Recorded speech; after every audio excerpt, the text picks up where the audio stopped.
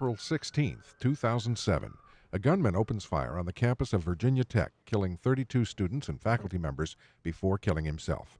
The number of victims made the shooting the deadliest in modern U.S. history. 1947. The country's deadliest industrial accident takes place in the harbor of Texas City, Texas. That's where the ships Grand Camp and the High Flyer, both carrying ammonium nitrate fertilizer, each explode a day apart. The blasts and resulting fires kill 576 people and injure 5,000 others. 1917. Communist revolutionary Vladimir Lenin returns to Russia, ending years of exile in Switzerland. Months later, Lenin's Bolshevik movement seizes power, establishing what becomes the Soviet Union. 1889. Charlie Chaplin, whose comic tramp character made him one of the first big movie stars, is born in London.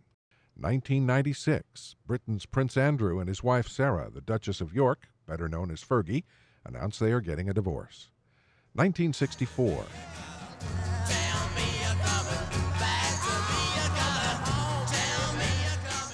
Also in Britain, the Rolling Stones released their debut album, The Rolling Stones, England's newest hitmakers.